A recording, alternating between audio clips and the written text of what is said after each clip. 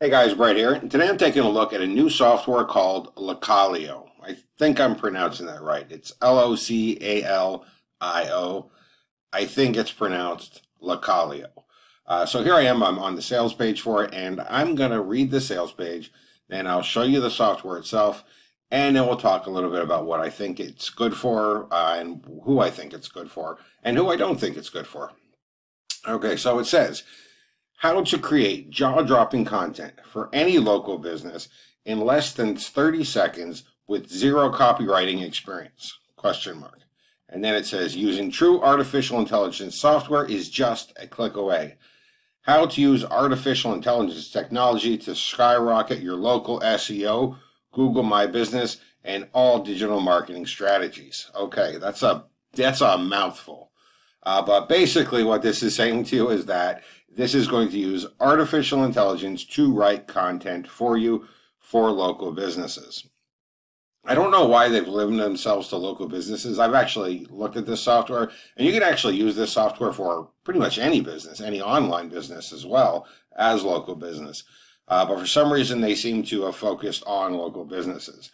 Now, going through the sales page, you see them talking about artificial intelligence a lot. And this does use AI. I'm going to say that right out. It does use AI. But a lot of things use AI. AI is a buzzword in this space right now. It's a buzzword that's designed to get people to think that software is more advanced than it actually is. AI is actually everywhere. If you have Netflix and you've seen suggested videos on Netflix or Amazon Prime, well, that's AI that does that for you. It's artificial intelligence that suggests videos based on feedback that you've gotten, that you've given, and things that you've watched before. AI is nothing special. It's not exciting, and you shouldn't buy something just because it says it uses AI. And nowadays, everything says it uses AI because, as I said, that's the latest buzzword. Okay, so let's go ahead and look at the software itself.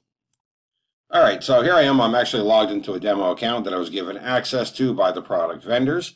This is a full-featured account, so all the features that I see in here might not be available to everyone. There is going to be a funnel, so there's going to be a front-end offer, and then there's going to be a funnel with upgrades and additional features. And I'm going to be honest, I haven't looked at the funnel yet, so I'm not real sure which of these features are available on the front end and which of them are available on the upgrade. I just wanted to make that clear before I continue. Now, when I first got into Localio, I wasn't really sure exactly what it did. So I went over here to the video training section, and this is where I noticed the very first issue that I have with this system. Okay, so this is the video training section, and there are several training videos in here. Now, they're pretty easy to follow. They're pretty well written. They're pretty well spoken, I should say. The issue that I have, though, is that none of the videos here have correct titles. So if you actually look here, you can see this is all just placeholder text. It says call title, card title. It says some quick example text to build on your card title and help you make the bulk of your card's content. This is all from the theme that they used to build the user interface here. Even this button here, it says go somewhere, and if you click it, it doesn't do anything. This is an incomplete page. This is a page that they've built using a theme, which is fine. A lot of user interfaces are built with themes. I build software with themes, but they never finished it. They put the videos in, but they never put the titles in, they never put the description in, and whatever this link is, you probably don't even need them. They never removed them. So right here, as soon as I started using the software, I realized that it's an incomplete software. It's not even finished yet. It's not even completely done yet. And that really turns me off. I mean, at the time that I'm making this video, I'm about 14 hours from when they're going to go live with the software, and it's not done yet. Now, granted, this is not a major thing that's not done. This doesn't prevent the software from working, but it does look pretty amateur to me that they don't even have their interface completed yet, just hours before they're going to be launching it to the public. The second issue I had is if you go over here and you click on the templates button, and you'll understand what the templates mean in a second, you actually see there are several templates. It says Localio templates, and they're broken up into categories by keyword. So there's Facebook, email, Google, agency marketing, Yelp reviews. There's a whole bunch of them here. But whatever you click, it doesn't change anything. So if I actually click Facebook, see, it kind of shows me the right ones for a second, and then it reverts back to the full list. That's a bug. There's an issue here. If I click, say, Google, it'll show me the Google for a second and then revert back to the full list. Let's try video sales letter, which there should only be 7 templates. I'll click on it. And it's always showing you the same stuff. These are always the same templates that it's showing me. And you can see right there, again, it kind of showed me the right ones for a second and then reverted back to the full list. So no matter what I do, I can't narrow down based on keyword, which is what these buttons are supposed to do. So that is another bug. Hours before they're going to launch, less than 24 hours before they're going to launch, there's another bug in their interface. And again, this is not something that completely ruins the functionality of the software, but it is something that shouldn't have been missed with beta testing. Alrighty, so those are the 2 issues that I have with the software itself. Let's go ahead and see exactly what it does, though. So I'm just going to go ahead and click on any one of these. Let's do Facebook ad headline. I'm going to click on Start here. All right, so now I can go ahead and enter a company name and create a new client, which I can then save for later, but I don't really need to do that. Really, all you need to do is enter in the company name and then enter in a short description of the product or the company. Now, this is something that's kind of interesting to start with. This writes content for you, but you have to feed it content in order for it to write content. And the quality of what you get out is going to be dependent on the quality of what you put in. For example, I'm going to use my wife's candle company. I'm going to say Blue Harp is the name of the company. And I'm just going to say Blue Harp. Harp is a candle company. And I'll go ahead and click on down here at the bottom, Generate AI Content. Now on the right-hand side, you can see it's going to make me add content. Find the perfect candle scent for every occasion. Add a touch of luxury to your life with Blue Harp candles, and 10% off all candles. So that is the ad headlines that it created from me from that little bit of text. And I got to ask myself, is buying a software really worth that? Now, I can go ahead and enter in some more descriptive text, and I'll get some more descriptive headlines. So I'm going to say Blue Harp is a candle company that specializes in handmade soy candles and all natural goat's milk soap. Okay, that's a little more descriptive. And I'll go ahead and generate AI content. And you can see I get some more stuff now. Soy candles and all natural soap from Blue Harp. Introducing Blue Harp. I mean, they wrote that for me. Introducing Blue Harp. Find the perfect candle scent for every occasion. Same thing, 10% off all candles. And most of it's pretty much the same. So this is what it does. I enter in some description of my product or my business, and it writes new text for me. Again, is it really worth it, though? Is it? I mean, couldn't I have just written that myself? I mean, I could have written the words introducing Blue Harp myself. I could have written the words soy candle and all natural soap from Blue Harp myself. I mean, I really don't need the AI. As a matter of fact, I've typed more text than it's outputted in every one of these occasions. So I don't really think that in this case for, Facebook ad headlines, I don't think it's really something I need to be really worried about. Let's go ahead and try a different one here. Let's try Yelp business description. Okay, start here. So I'll do the same thing. I'll enter in the business name.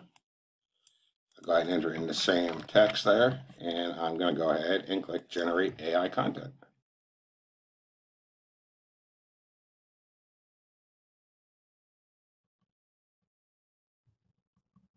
This one's taking a while.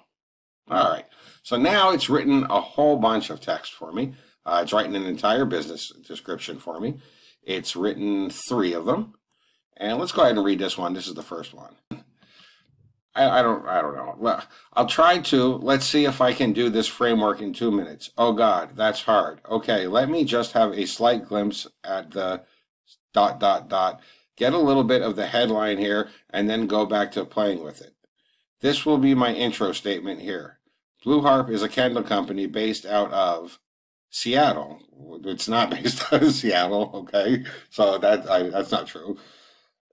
that specializes in hand-milled soy candles using all natural essential oils and super simple recipes like natural goat soap. The members of our team take pride in being third generation makers of lovingly. Well, none of that shit is true. I mean, it's just making stuff up too. I mean, you can't really use it for a business description because it's just making stuff up. First of all, it's really poorly written text, and second of all, it's just making stuff up. I mean, we're not based out of Seattle. We're not third generation soap makers. None of that makes any sense. So I'm going to say that for this longer text as well, it's really not that useful. Let's read this one here. Here's the sales copy I created for the business using Before After Bridge, BAB copywriting framework. Before, okay, after. Imagine a company that brings out the entrepreneur in you. You is capitalized in this. So, I mean, you wouldn't capitalize the word you or capitalize the word entrepreneur in this sentence, but somehow this software did that. So it's already grammatically incorrect. With their cool and mindful products that add cheer to your life and peace to your soul.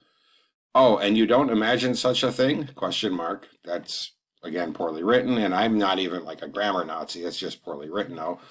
Well, let Blue Harp help you get your imagination on.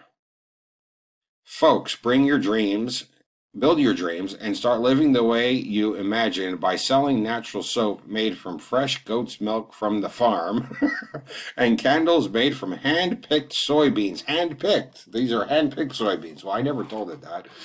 Grown organically. What if they're not grown organically? While supporting sustainable farming and eco-petro ingredients. These handmade goods will turn any dull room into an enchanted place full of pizzazz and vibrancy. I mean, this is just stupid. I mean, I can't use any of this.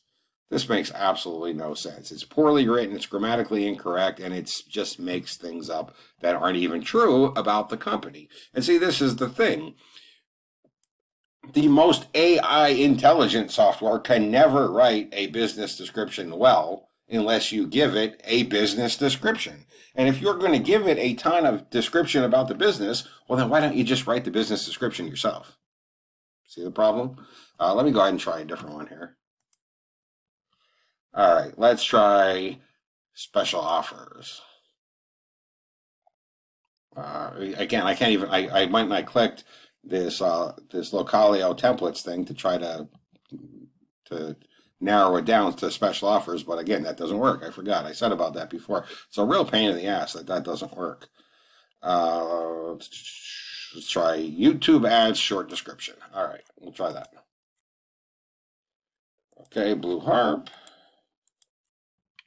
Put a little description of my company, and I'm going to go ahead and generate AI content.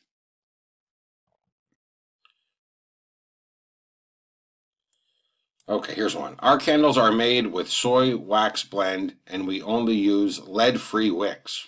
Well, I hope that we only use lead-free wicks, but I mean, the software doesn't know that, but it's saying we do. But it's fine. We do actually use lead-free wicks. Our scents are either essential oil or phthalate-free fragrance oils.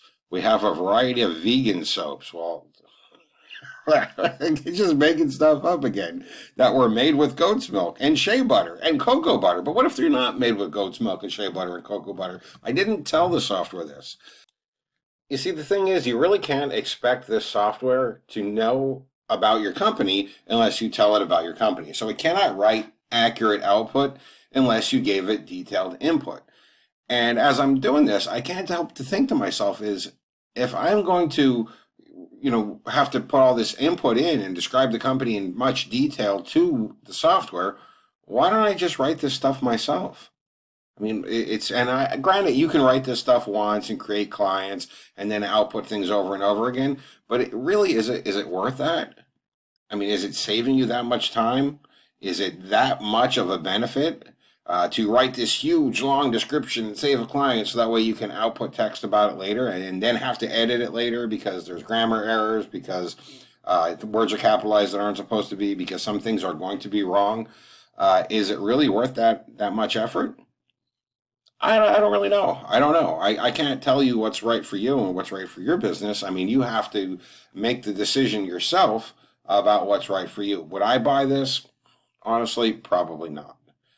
But again, you're going to have to decide based on the amount of copywriting you do, the amount of clients that you have, if this is something that might save you some time in the future. And if it is something that's going to save you some time, if it is worth it for you to create these avatars and write up this big detailed description of this these companies that you're working for, so you can output this text and then just edit it, then that's fine. That's great for you. But again, this is a personal decision that everybody's going to have to make for their own business. For me, it wouldn't make a lot of sense. You decide if it's going to be good for you, though. I hope this review did help you understand more about what this is and help you make your decision more intelligently. Thank you and enjoy.